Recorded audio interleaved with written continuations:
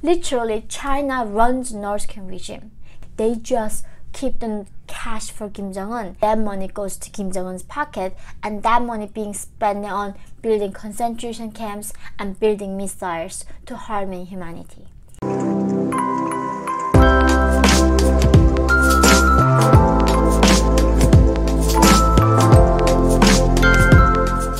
Hi everyone! Welcome to my channel. My name is Yeonmi Park and I'm a North Korean defector human rights activist.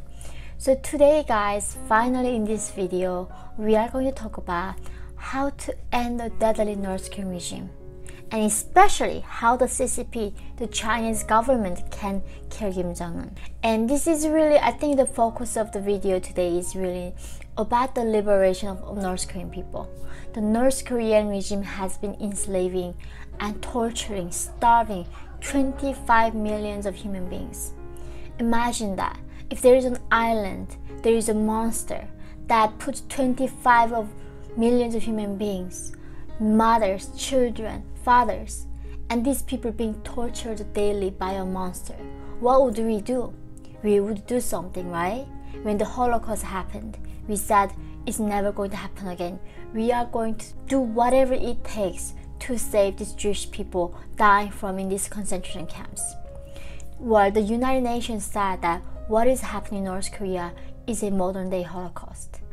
People are going through same misery, and then world is not doing anything about it. And especially when it comes to North Korea, this have like the misconception that people are having. It's about, oh, there's nothing can be done and there's no solution, and therefore we just not gonna do anything. And in this video, I am trying to prove that there is something can be done, and clearly there's a way out of this situation, and that the key is China.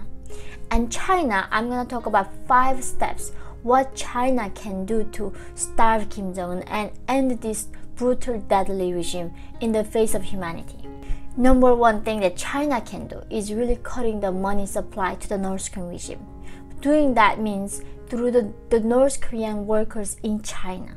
That is the main key. There are actually 200,000 North Koreans. They are not defectors, guys. The workers that sent by North Korean regime working in China. And I talked about how in North Korea, in the gas stations where the most beautiful ladies are. And this is one of those places. In numerous places in China, Shanghai, everywhere, there are North Korean restaurants. In these restaurants, actually North Korean young girls between age like 16 to 17 to 20 to 23. So there's a little bit off because it's a Korean age, but around like 16, 17 to 22, very young girls, they get trained for years and then they go to China. They work like slaves. They work in this restaurant and then they supposedly get paid something like less than $100 a month. However, the regime takes all that money from them and saying they're gonna instead give them food, public rations. When these girls work in these North Korean restaurants, they have to perform music, they have to do instrument, they have to serve, they have no freedom to go out, by the way, even though they are living in China. They have no freedom to do anything. It's kind of a detention center for North Korean girls in China, and their goal, every single day, they make money for Kim Jong-un. They work all day long. They cannot even keep the tips. I'm sure like some of you heard about these restaurants. They're not only in China, actually. They're in Cambodia. They're sometimes in European countries and Thailand. You can, if you ever visit Thailand or Cambodia, look for North Korean restaurants. These girls from Pyongyang, these beautiful girls who were just born in the wrong country, and all day long they're serving in this restaurant and make money, and then that money goes to Kim Jong-un's pocket, and that money being spent on building concentration camps and building missiles to harming humanity. And China can do something about that. China can let these workers work in China. However, that money has to be going directly to these girls. They can do that. They have that power. However, China doesn't do that, and they are just keep using these girls and enriching Kim Jong-un. Number 2, This is a more direct way of China controlling North Korean regime. That is, there is a room in China. Because North Korea has a very heavy international sanction on them, they cannot really open up the bank accounts and then trade money.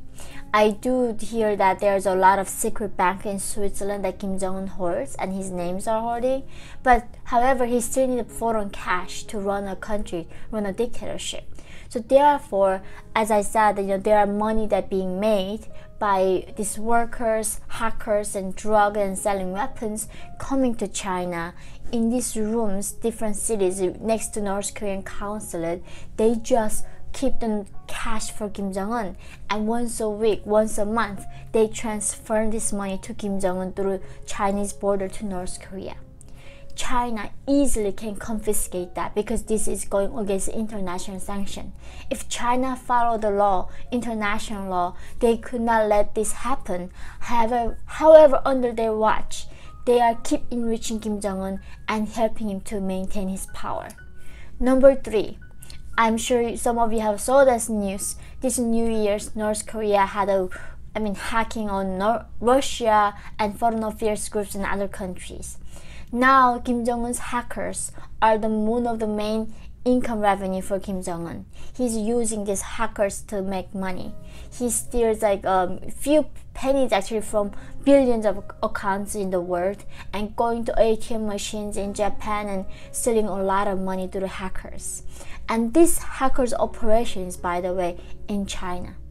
In North Korea, it's hard to have internet. There's really no internet access for the normal people. Therefore, these hackers operate in China, and China allows this criminal activity. North Korean hackers not just only hacking bank accounts.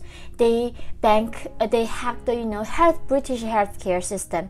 They hack the South Korean military and electricity and the sewage system.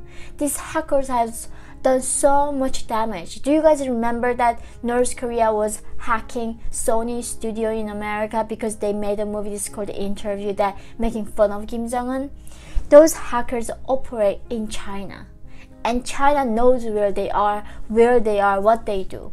They could easily follow the international law again and kick them out. Then these hackers cannot make money for Kim Jong-un. And this is another way that China can help the North Korean people. Number 4. This is gonna be the most crucial way of ending Kim Jong-un's regime. That is cutting the oil supply to North Korea. North Korea does not have natural oil. They don't have anything that resources to get the oil out of their own country. So therefore, if China stops providing to oil, nobody gonna suffer in North Korea because nobody has cars, nobody has any modern technology.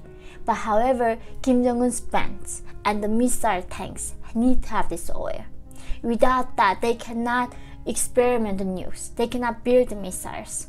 The country gonna collapse within a week. So no matter what happens, China always supplies North Korea with oil. And this thing is going to also development of nukes that is endanger all of us. And with this simple way that China can end the North Korean regime, but they still choose not to. The last one is really just simply stop giving money to Kim Jong-un. China has been giving Kim Jong-un money, power, resources, information, everything that Kim Jong-un needs to stay in power, and China has been the biggest sponsor. Literally, China runs North Korean regime. They run this concentration camp. This is one modern day Holocaust. This is where it's so clear that who is accountable for this misery and suffering of human beings is China. And there are so many ways that China can do to end the regime. However, they still choose not to do that.